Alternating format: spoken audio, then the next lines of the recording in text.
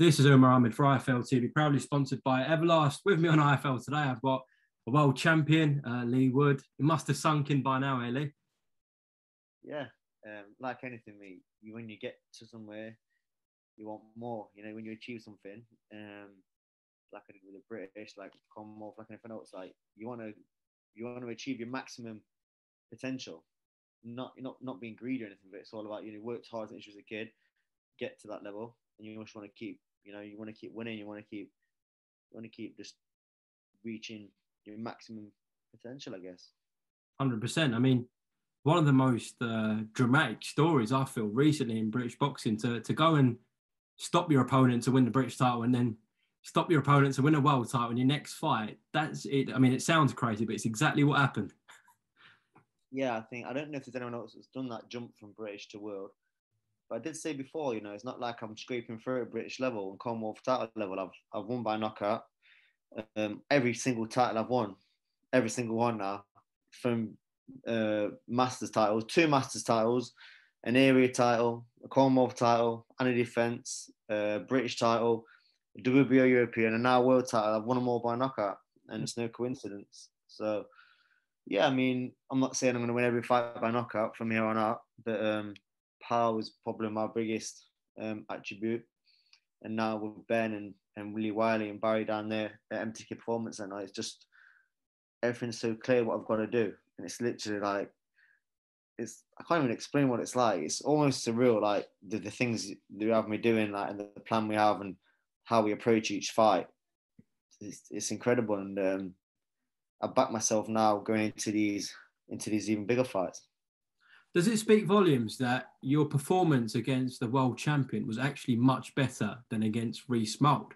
Do you know what I'm saying? We know you carry power, but the way you performed against Can Xu, you look like a seasoned world-class fighter. So my best friend Sam just moved to Dubai, bless him. After the British title fight, I said to everyone, look, the first 4 rounds I was in second gear. And it looked like I got tagged in the third and got a bit of a bollocking, and I come out and put it on him in the fourth and put him down. But God's honest truth, I was in second gear for 3 or 4 rounds because it was doing a lot and I was blocking and moving. So anyway, my mate Sam after the fight was in my kitchen and was you really in second gear? I was like, Sam, I was in second gear for 4 rounds. I just knew he was spending too much. He went, promise me. I went, I promise you. So when this fight got made, you said you was in second gear. You got to go show me now what gauge you've got. And even the fight the week for the world title, I've got so much more to give. I can dig so much deeper. I can do so much more, and I'll rise to the occasion every time now with Ben in my corner and the team that I've got around me. Like, I'm just ready to go and like achieve and reach my maximum potential and bring out my next fight. Now I want to pull out my best performance again. I just want to keep improving. Like, I'm back in the gym already, training, back down Essex in a week and a half. So I'm looking forward to what's next. Okay. Well, so after the fight, I don't think it was right to get into that whole debate about the regular title, etc. Now you've had a couple of weeks to kind of pass by, and I think it's fair to say we don't call Trevor Bryant the world champion, we call Anthony Joshua the world champion. However, I was saying this to everyone the next day. Leo Santa Cruz hasn't boxed at the weight for about 2.5 years. People recognise Can Xu as the world champion. So you might not on paper be the super champion, but do you feel like you're the man in terms of the WBA status? Yeah, I mean, like I said, I got asked before by Chris, and he said, look, the situation with the belts. If it was me, I would say, look, there should be one belt. I think that the WBC do like a diamond belt, and like other belts do interim titles. There should be one belt. I agree with you, there should be one belt. But on the same hand, Manny Pacquiao got stripped for his super title for not boxing for like 19 months. Lewis Santa Cruz on boxed for like 2.5 years at that weight. So for him to still be super champion, I don't think it's going to be much longer before he does get stripped, and I'll probably will get upgraded, or they might say the next fight, if it's the rematch, which I think is going to happen, then they might say, right, winner of this fight is super champion, because it's legit. It's legitimate like level, and like he's been world champion for a number of years, and it, like you said, he's not boxed at the weight for 2.5 years. So yeah, I feel like I deservedly should be super champion. If I'm not on paper, I'm not on paper, but if he does want to stick around at the weight, I'm confident coming through my rematch, and maybe that's a fight we can make. But it is what it is, mate. I'm not too fussed about the title and the status. Like I said, I've gone out there and proved my level, and ready to do it again. Okay.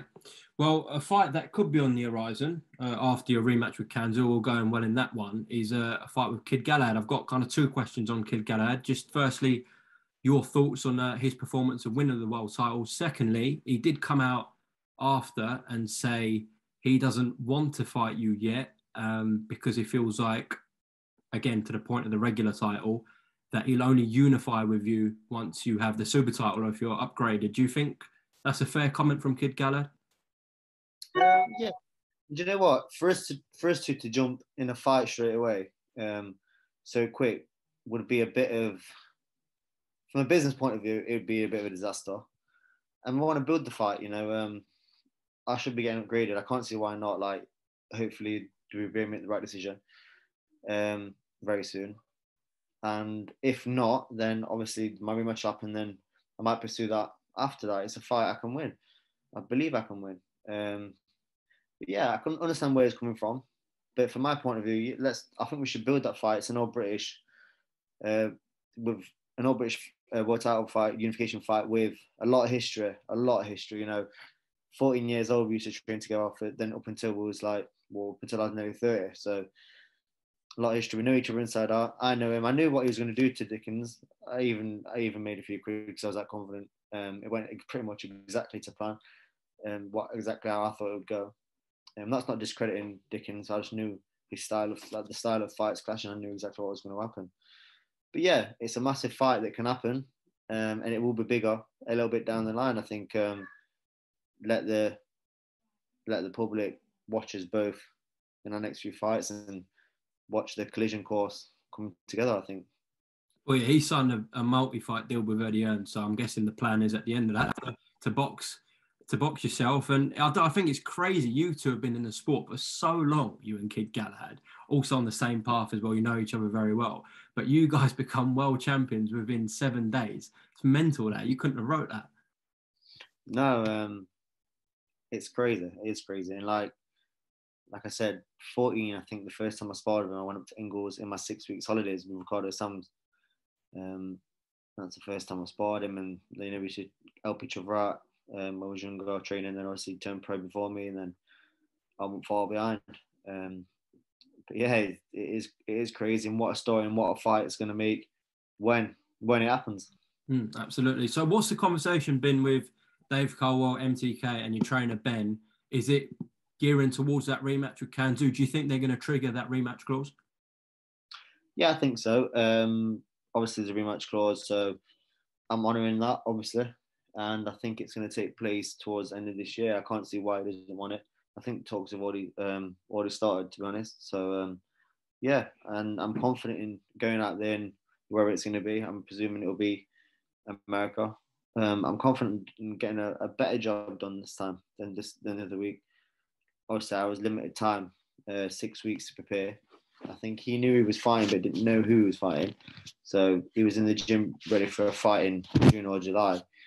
So he was prepared. I had 6 weeks, which is 5 weeks of training, taking away fight week. So I'm 100% confident doing a better job this time. And then, come talk to me after that fight, and then we'll start looking at where we're going next. Well, hopefully that rematch, it's for the upgraded title. You bring it back to the UK, maybe bring it back to the Forest Ground, eh? That's it. I'm going today, actually. I'm leaving here in about 15 minutes, and I'm going down to my first game in a very long time. And I can't wait to get down there. I'm in a box today, which isn't normally as good as the stands, but it's going to be good to get down there. And then I think on Saturday I'm in the stands and hopefully on the pitch. If my belt comes in time, I'll be on the pitch. So yeah, I've missed it. I have missed it a lot. We'll have a relaxed kind of evening tonight in the box because I'm sure you are absolutely mobbed. And then on Saturday, you can have a more hectic day with the fans with your world title. Listen, Leigh, great to catch up. Enjoy the game tonight. And hopefully we get to speak to you when you have some more news. All right, top man. That's it, mate. Thank you. Top man.